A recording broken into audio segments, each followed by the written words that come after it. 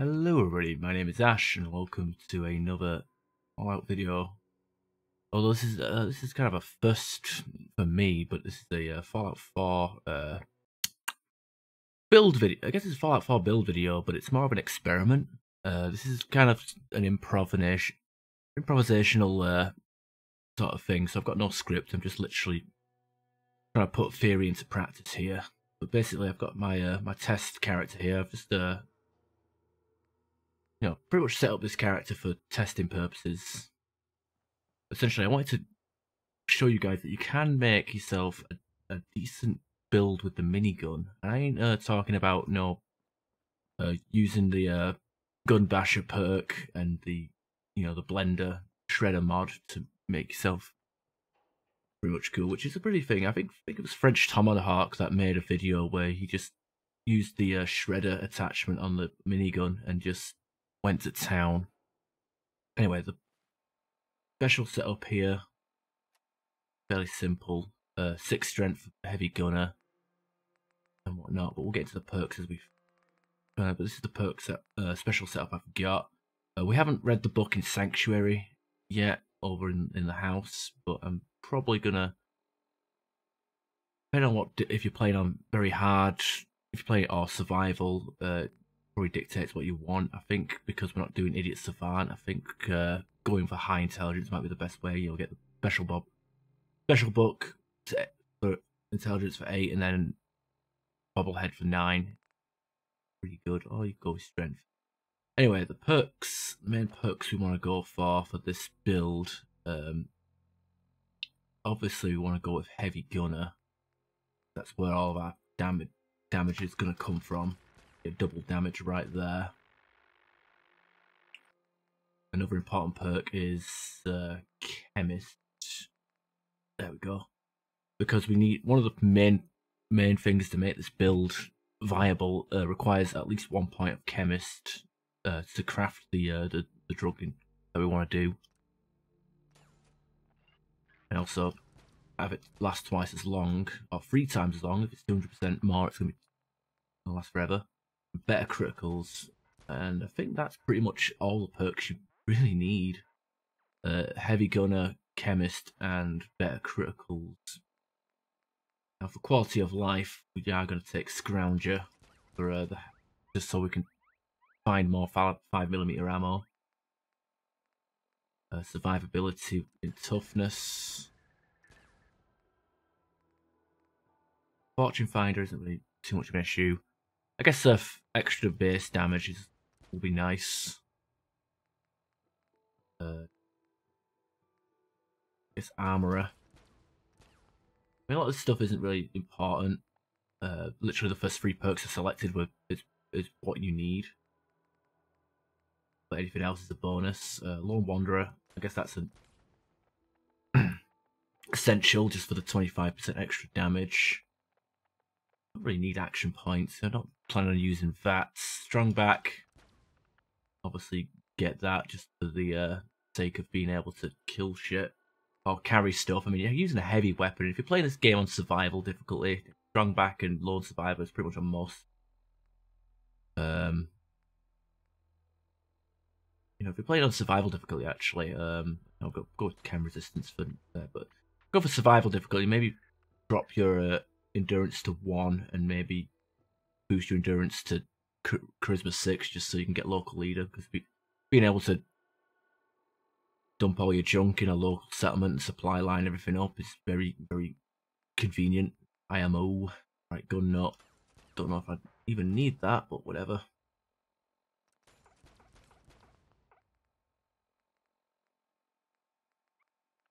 I think we're good. How many perks points do we have left? We've got 5 left. I mean, we can really put them anywhere. We can put a point into strength for steady aim, but I really don't rate that very highly. I do have Cap Collector as one of the listed perks on my build planner, but it's like just for convenience.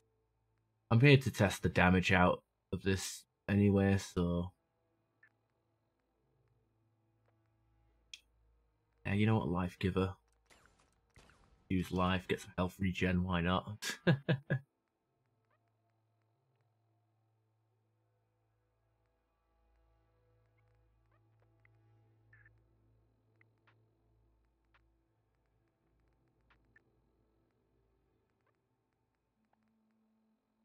suppose it's Scrapper. I do have Science as well. Odd, but Scrapper. There isn't really much to it. Anyway, this is the very bare basic mod. Anyway, pick up all of our gear. Make ourselves nice and sturdy. Got the minigun, that's the weapon of choice, I guess. How sturdy. As you can see, we're not really going to be doing much damage at the moment. Even do what we do to Codsworth.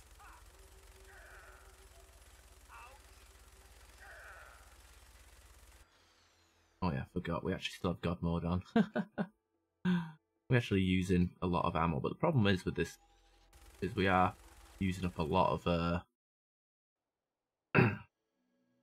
ammo. Like, the minigun is probably one of the most inefficient weapons in the entire game, which is why it kind of gets like shit on, and deservedly so. Anyway, damage rate of fire, inferior rate of fire, better damage. So what I want to do is I want to go with the accelerated barrel.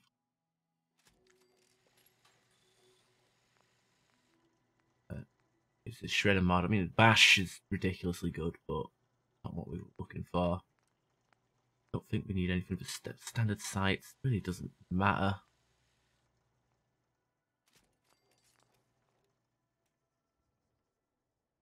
Really ain't shit for me, but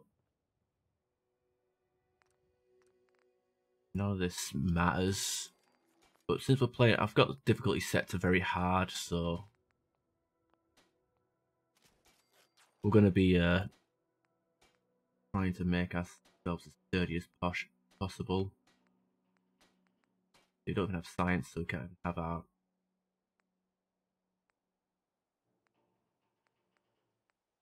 targeted limb damage. You know, why not?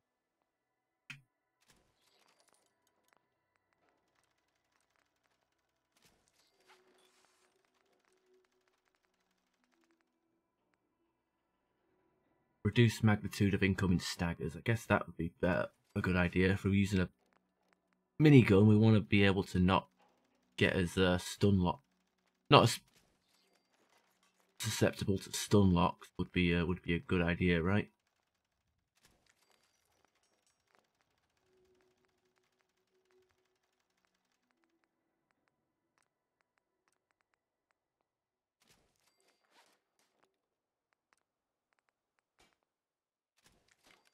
Yeah, I know this is not as professionally thrown together as their Fudge Muppet video, but this is just for a proof of concept.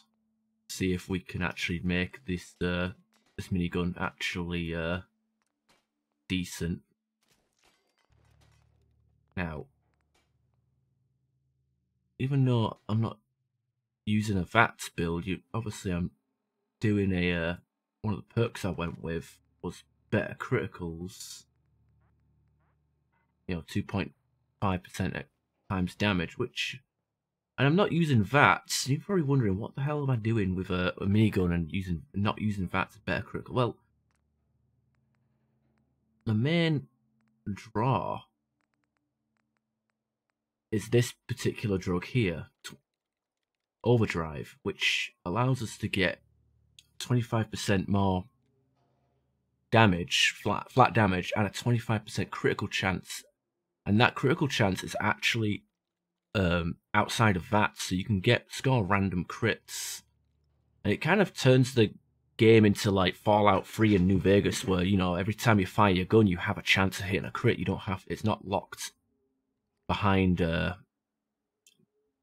VATs. So you combine that with like a fully automatic weapon or with a lucky weapon as well. You can be doing a lot of damage without even using VATs, which is brilliant. But obviously, one of the components you need is Nuka Cola and Psycho. Now, you can craft Psycho, but it's one of them. Like, you've got to manage your resources. So you got to make sure you have enough stim packs, Nuka Cola, and Psycho. And then obviously, Psycho needs stim packs, hub flowers, and a bit of a rabbit hole. But I just craft a load of these.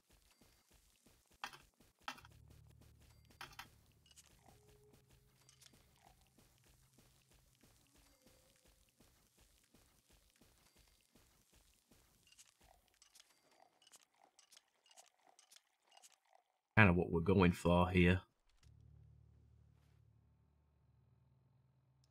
Go for age. Favorite that to 4. That's a 1. I've always had thin packs to bound to 4 in these games. All right, so I should have all my map markers unlocked. All right, so if we go to a place that's a bit of a pain in the ass to do, we're going with lead lined. Go find some like nasties to kill. We'll see what happens here. I'm not expecting too much. Obviously, we've got a load of nasty enemies here. Now, this is obviously, you could do this with power armor as well. Don't know how many enemies we got out here. Need to find stuff to kill. Look at the settings. Play very hard. Maybe Quincy might have been a better idea. Pop our Overdrive. See there. Got effects, so obviously fortify crit chance, which is kind of a weird thing to call it. Maybe should have pulled out some Psycho as well, but see what happens. Oh, what's over that?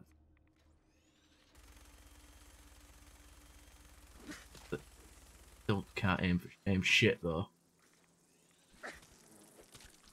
Oh, good thing I took that stagger resistance.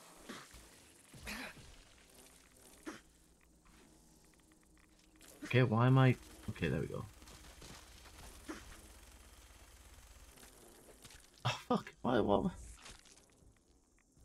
I hate these blood wings. Okay, really? Fucking really?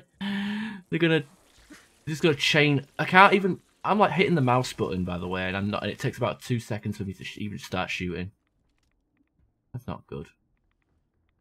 Alright, well, I was kind of hoping for something that wasn't a bloody bug, but whatever.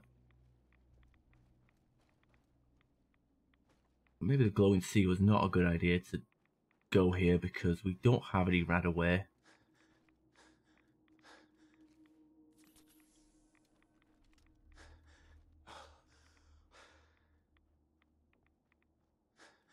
I was kind of hoping for like scorpions and death claws.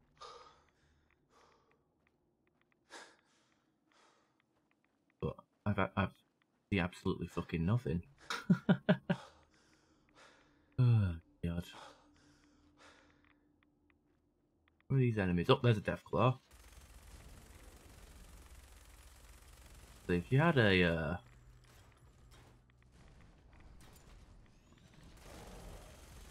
we had a legendary minigun, this would make things be a lot easier. The hell was that? Was that a rad scorpion? Oh shit! What the fuck?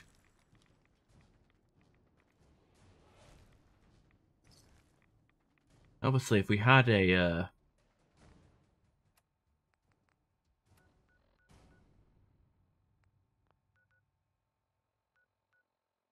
yeah, but that's a death claw outside of it, isn't it? If we had a legendary effect on this minigun, like explosive, kneecapper, hey, Nimble would be pretty funny.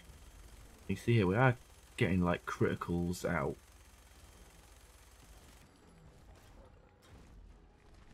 Now we are doing a decent amount of damage, but obviously I think if we had like legendary effects, I know there's the Ash Maker.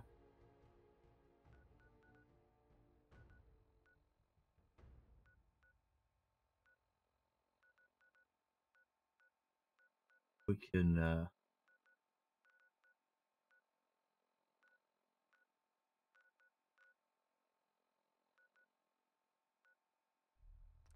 some super mutants to kill. Shouldn't have done this. We should have gone to like a place that wasn't radiated.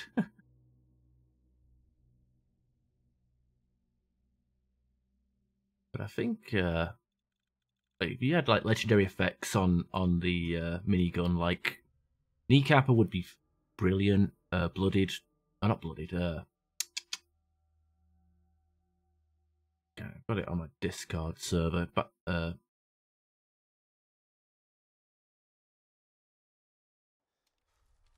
like go for Lucky, which can increase your crit damage by double.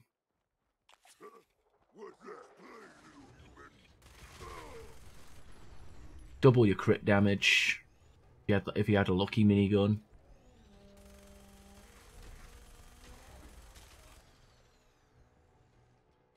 Lucky chest piece. I don't think having +2 luck.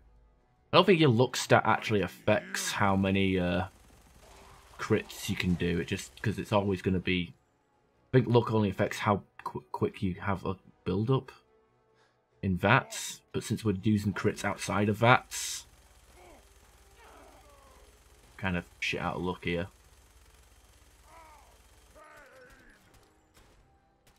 Guess maybe agility for quick hands would be a good idea.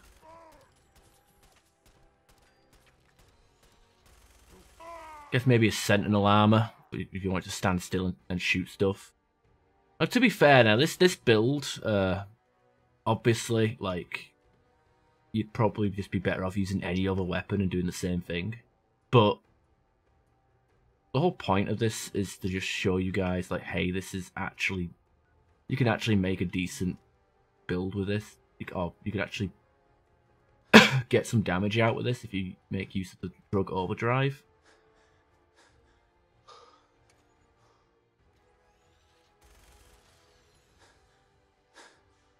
Here, this place is supposed to be full of ghouls.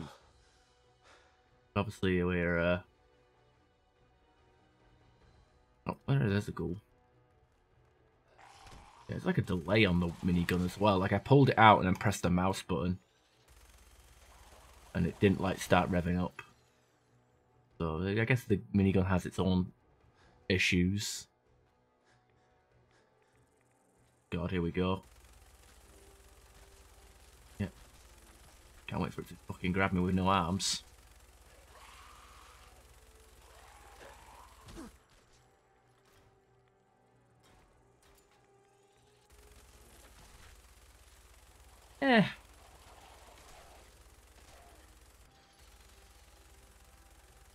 It's pretty good.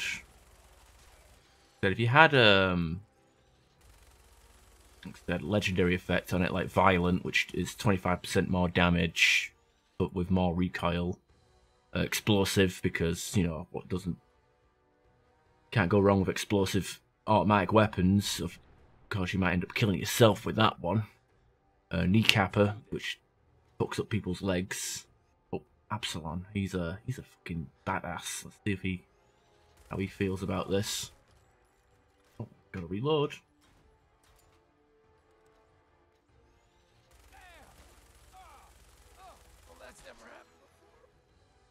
But yeah, Kneecapper, which basically incapacitates enemies near instantly. So even if they have like high health, like if you use it on a Deathclaw or a Behemoth, you pretty much won the battle because they can't move. Anybody who's used the unique, well, not really unique, but you can get a flamethrower from Far Harbor from one of the merchants called Sergeant Ash, and that's that can essentially make the game pretty easy. There is a legendary minigun you can get from a mission. Bobby No Nose has it, and basically it's called the Ashmake. Oh, she don't have it, but the Fahrenheit has it. Bobby No Nose.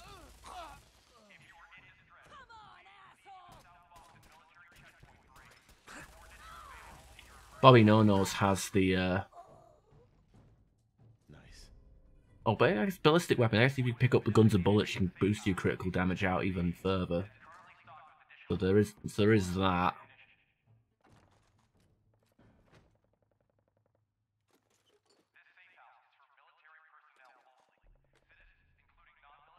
Right away. Hey, right away.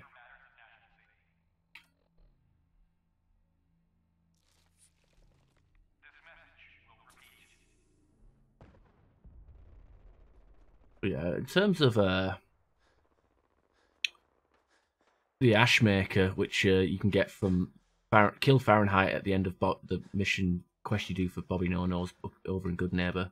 It does add a fire effect to all your bullets, but if I remember correctly, it doesn't it isn't really that good because it reapplies the fire effects constantly, so it doesn't actually give you a decent amount of damage over time. It's not like it stacks itself. The Commonwealth is ours. You see, we're not doing too bad for damage.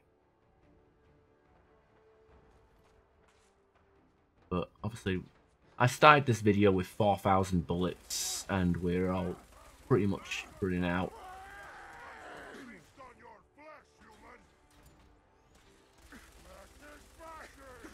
They're all overlords because I've power level, console command myself up to level 50.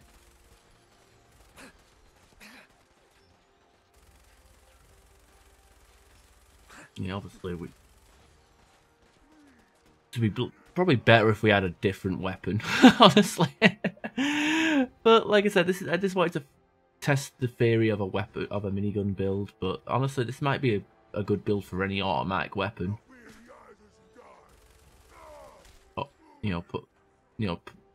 apply the same logic, but instead of using putting your strength up to 6 for heavy gunner, you'd probably be better off.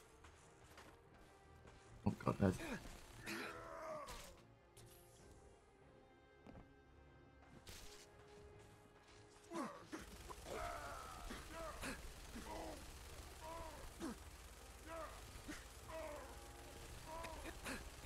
I think this warlord's gonna outgun me.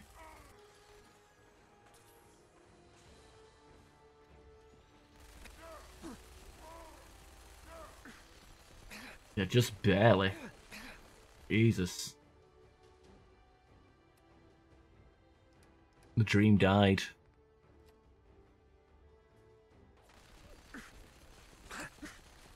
Yeah, catch.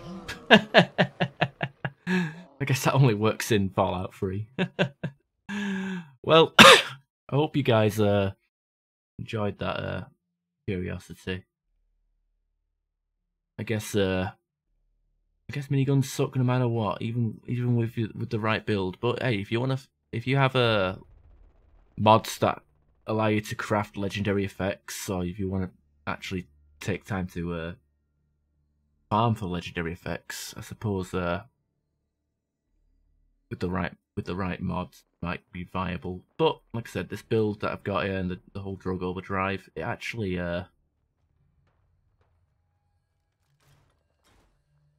Scrounger 5 on while random ammo save is not really there. If we find out, what's that sentry bot that's usually around here? There's also that guy with the 2 legendary dogs. They're not even legendary dogs, but one of them, he has a radioactive dog.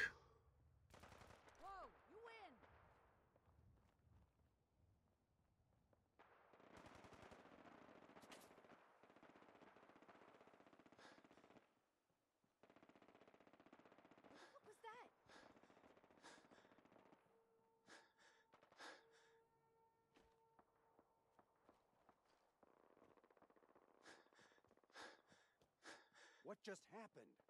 Dandor. Yeah, I think he's up here with his crazy radioactive dogs.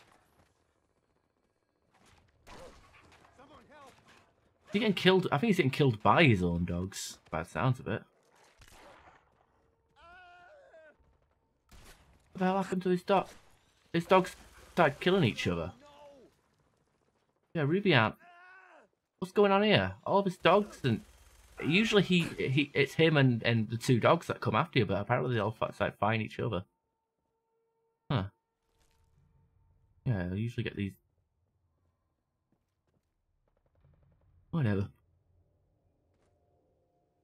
Fucking bizarre. Really bizarre.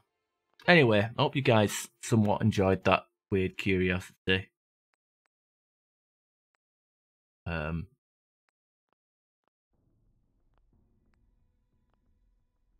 know, stream on Twitch, over on Twitch, you know, Fallout 3, New Vegas, this game, Mass Effect, so on and so forth. So if you guys are interested in that, oh, can I kill myself with the car?